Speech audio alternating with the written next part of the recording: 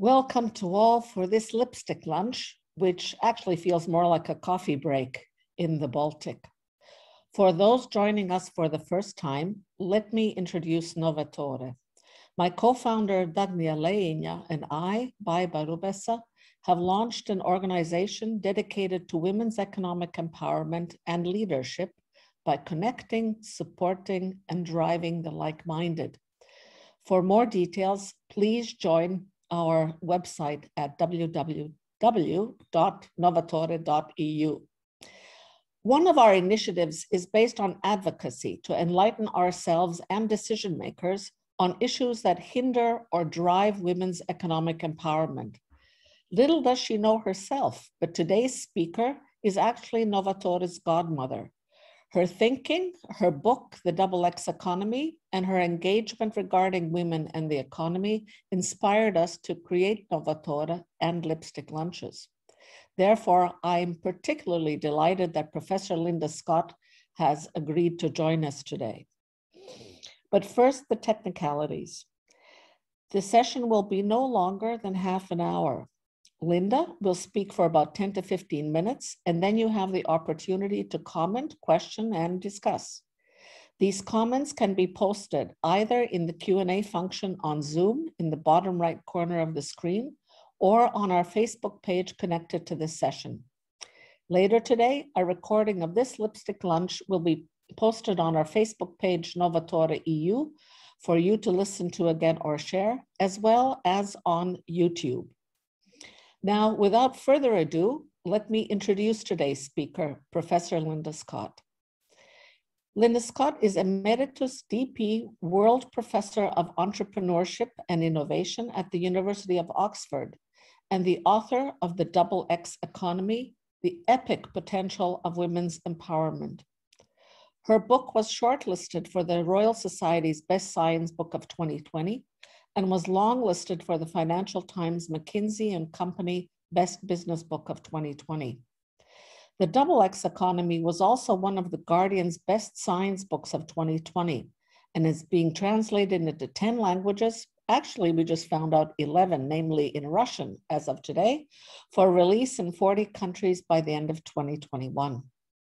For 15 years, Professor Scott has worked with multinational corporations, international agencies, national governments, and global NGOs to design, implement, and test programs to better include women in the world economy. I'm very proud to give the floor to Linda Scott. Unmute myself. Hello, everybody.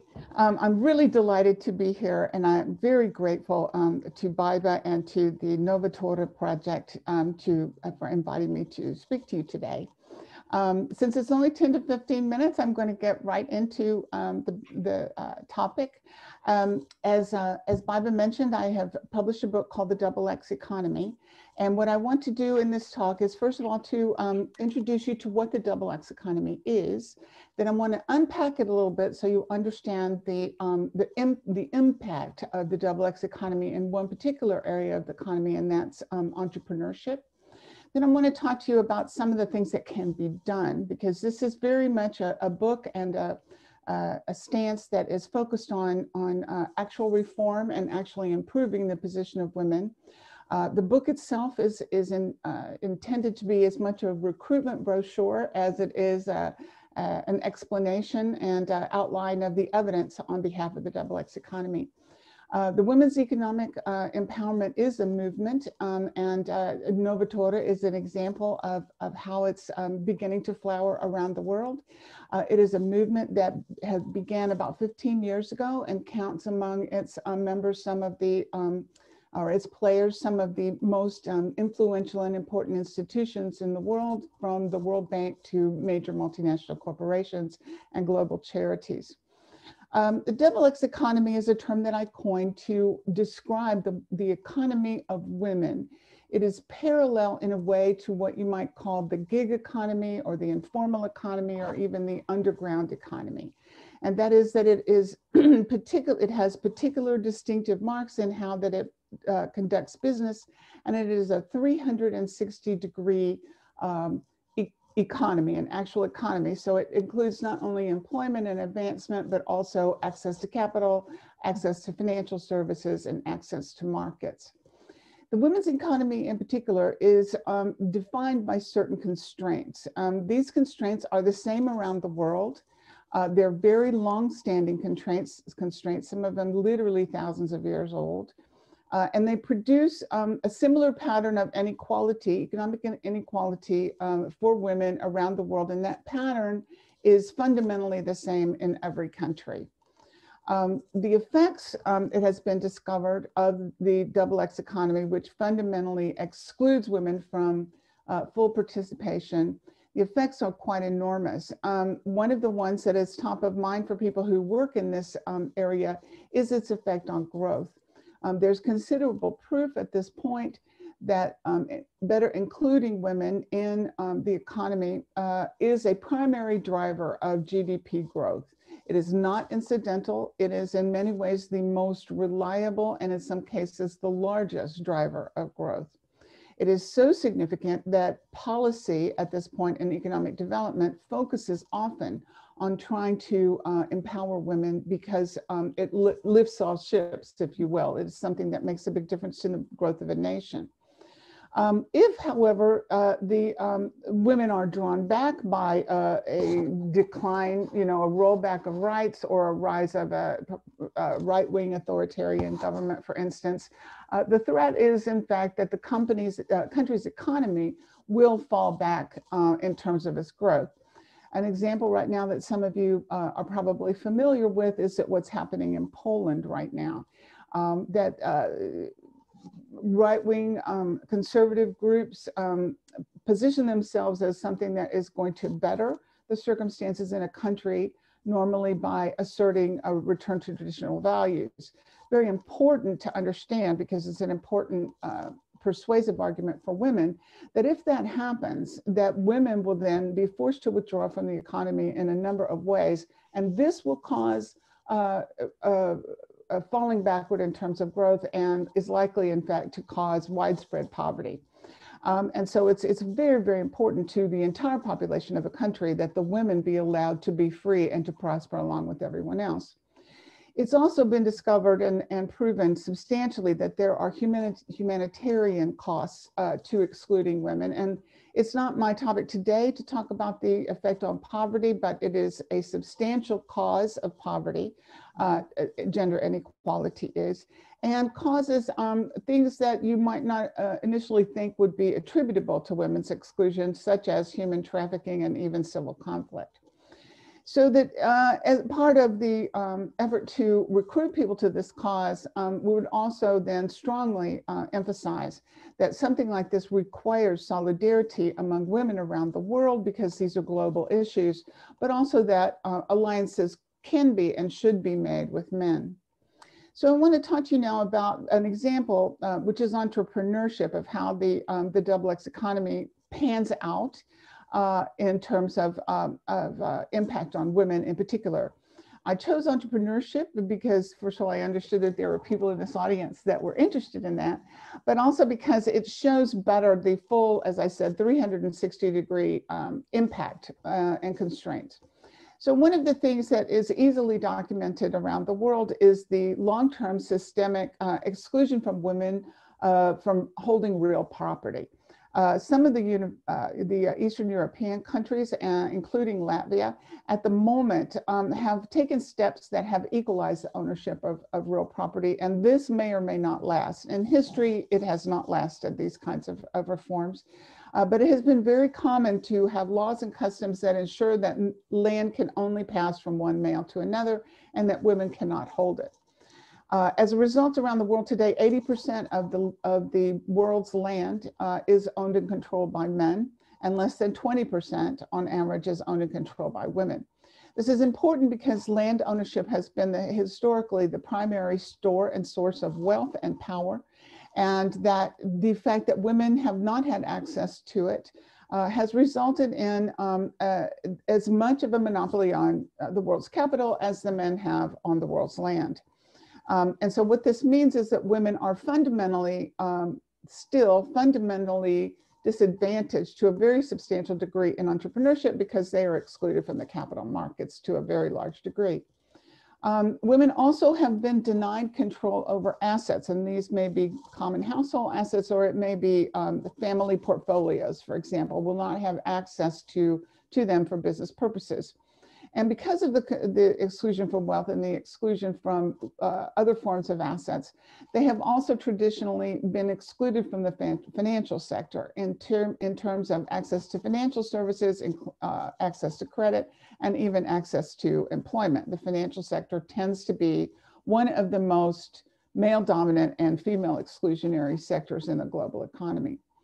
Traditionally, women have also been excluded from market guilds and trade associations. This still is the case around the world in many markets. And so women tend to be clustered in markets, some of which are low growth and are systematically starved for capital. And we find that they are often harassed in order to keep them out of the market. Of course, the time poverty of family needs is something that affects entrepreneurship as well as employment. But it is also true, for example, that women are more subject to corruption, government corruption around the world, which means that it's harder for women to register businesses or to engage in export. Some of the things that we might do in terms of practical interventions would be, for example, some form of ring fencing of capital availability such that investors have to invest by law some percentage of their offerings to women. In some countries, this is a very horrifying suggestion, but it seems to be the necessary step along, just as it is quotas for membership on boards. There have been also risk-sharing funds that have been set up, particularly in impoverished countries where a major agency like the International Finance Corporation will have a large fund that can only be used to fund women and is set up to share perceived risk, even though women have been demonstrated actually to be a better credit investment than men. There is need to reform the financial sector in a very, very broad way in terms of the customer side, but also the employment side. The employment side has an impact on the customer side because it has an effect on the degree to which sexual harassment and various other ways in which women are kept out of the credit market and the investment market can occur. There are a lot of programs in the world that increase network access to markets, such as the special vendor exhibitions that have been held by the International Trade Center.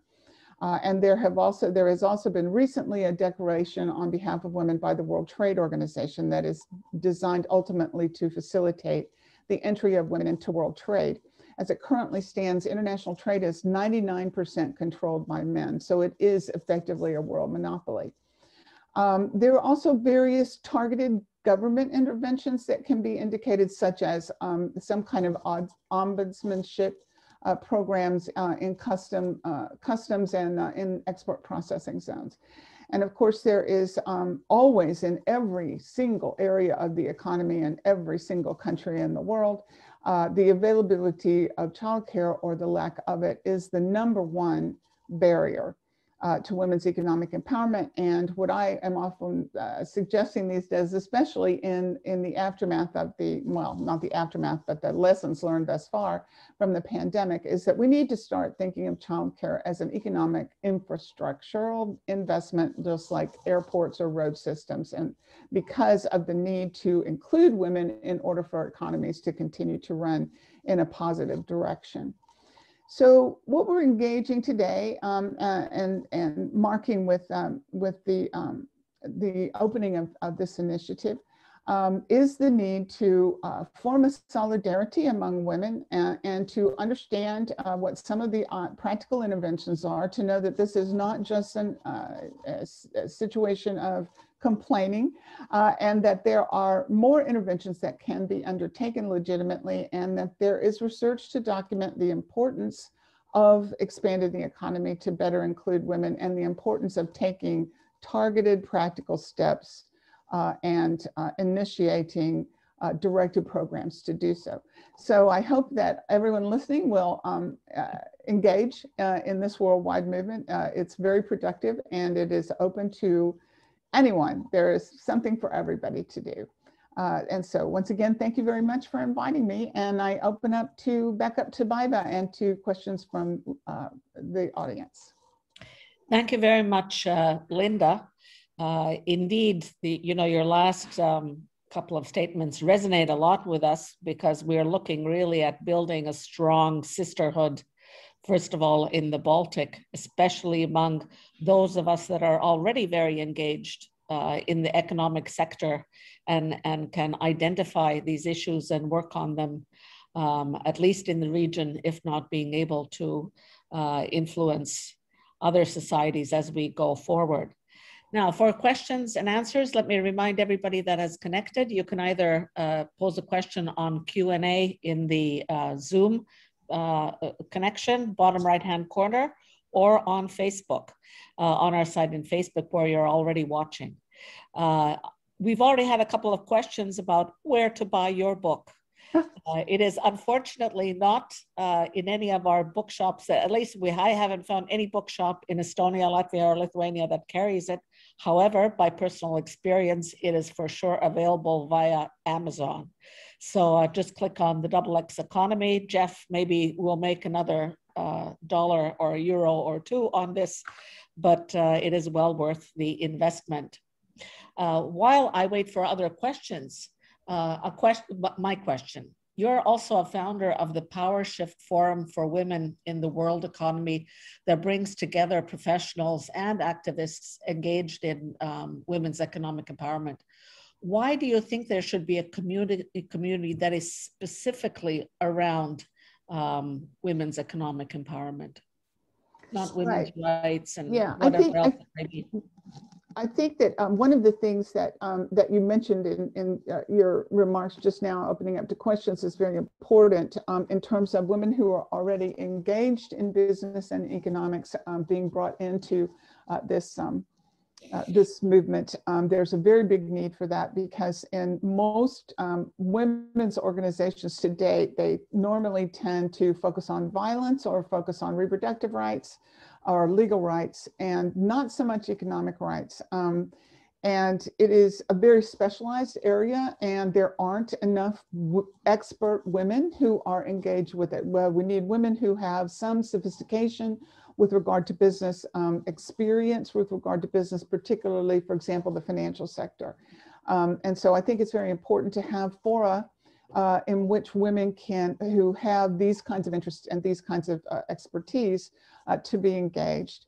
I think Power Shift was originally envisioned as something that was about more specialists in policy. It engaged a lot of corporations. A lot of corporations were engaged, but it was in their activities with governments and other types of international organizations. And the idea was to share some of the learning that I referenced when these organizations would go into countries and work on developing specific programs and testing them.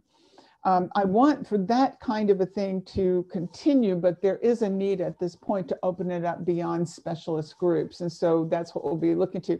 We were planning to do a Power Shift this year, but we got shut down by the pandemic. So it might be a while before we have another one, or we may try to do one virtually. I think, however, that I'm really happy to see more regional and local groups because there are regional and local issues, though the main mechanisms will be the same. Some circumstances are substantially different. And I think that things are much better in the Baltics than they are in some areas, much better.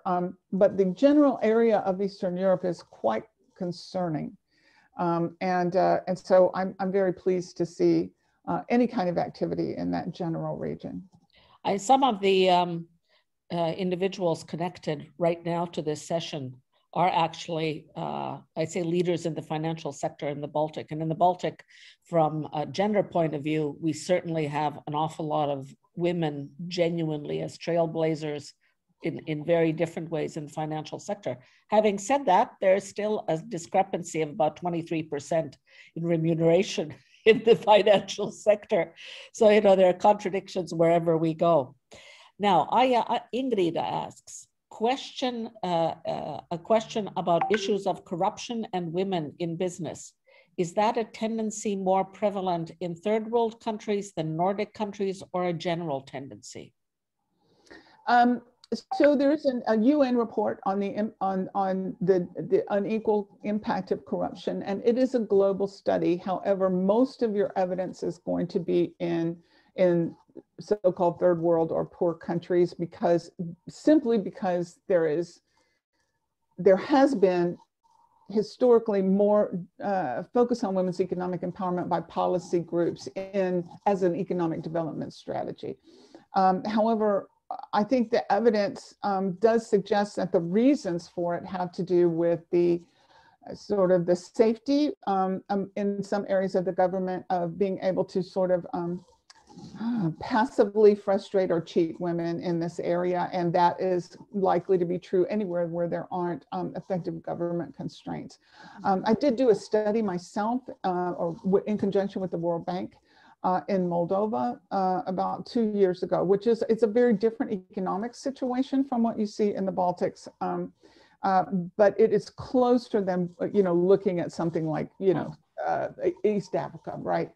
And what we found there was in every single sector of the economy except manufacturing, there was corruption against the women across all government functions, but no corruption against the men. It was really extraordinarily lopsided. Wow. Vanda Dauksta asks, what do you recommend regarding education in schools, policies and programs to empower girls and young women? I think that it does depend a great deal on the circumstances in the local economy. In the more developed nations, you see the women being more present in higher education at every level. And actually in most areas except for digital technology and engineering. And it is important to talk a bit more about that, I think. However, I do think that business and financial training would be a good investment to be made beginning even at the primary school level. It's not that females have some kind of cognitive disadvantage in understanding finance. It's more that the world culture does not intend to train them and give them access and put them in circumstances in which they learn to manage money. And so if we did a better job of that, I think we would encourage more women to go into finance, I think is one of the issues, and maybe change perceptions. I do want to speak to, there's generally a feeling that women I see it around the world, that women are exceeding men in terms of higher education. And that is definitely true everywhere except Africa. But that, it's not the right things that they study. And it's important to understand that women are present in the sciences and in mathematics and in business training in equal or greater numbers around the world than men. And the reason that we see these very big gaps according to so-called STEM subjects, is that the sciences where females dominate are excluded from that definition all of a sudden. So sciences like the health science, medical sciences, biology, epidemiology, all of these are no longer considered STEM for that rhetorical purpose. And if you did, you would have more than equal women, because in those sciences, women dominate to a very large degree. Wow. The New York Times book review of the Double X economy says that you relay anger. Are you angry? Is it even possible to discuss the historic gender inequalities without an ounce of rage?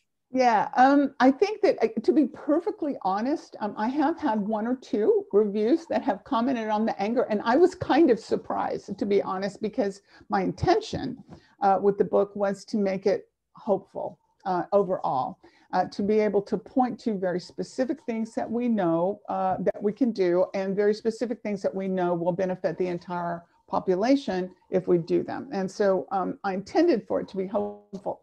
However, it is a situation that is so extreme and so sad and so long-standing that, yes, I think anyone with any ounce of respect for social justice or compassion for humanity would be angered by it. And in particular, there is a chapter on the trafficking in women disguised, if you will, as marriage in world history that is so brutal that it was hard for me to write it. I had writer's block for months about that chapter. It was so depressing. So yeah, and you know, when you have a legitimate social injustice, nobody should be surprised if women are being angered by it. I like to call it righteous indignation instead. Yeah, I think that's a very good way of describing it. I know that I've felt that righteous indignation. Actually, the older I get and the more you face certain kind of issues, even from a distance. Yeah, you get really, yes, I agree. As I've gotten older, the more impatient I am, and the more likely I'm to call it out in very plain terms. So, and that's another thing at the book is it's very, I don't mince words in this book. It's very straightforward. So, yeah. Reads like a novel, at least for me. I have a completely different question, and it's a question on titles.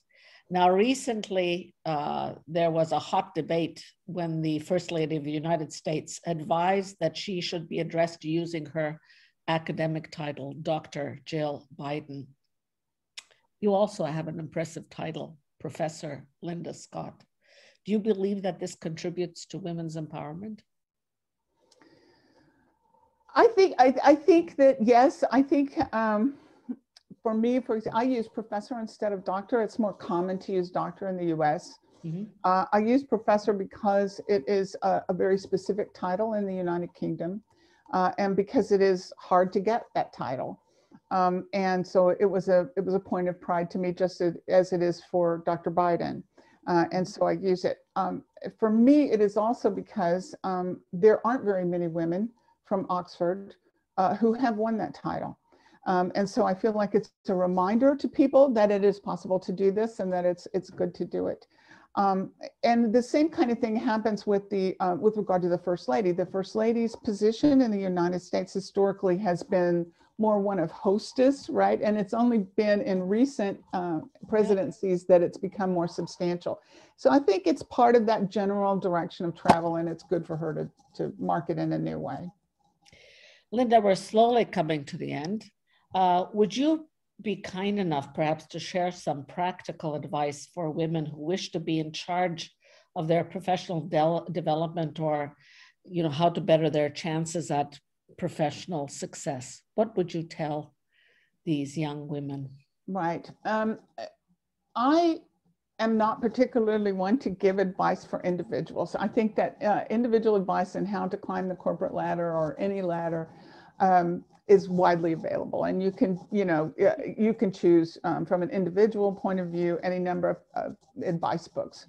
I think that there's a fundamental flaw in that kind of literature, in that it tends, like Lean In, for example, is the most famous by Sheryl Sandberg, right?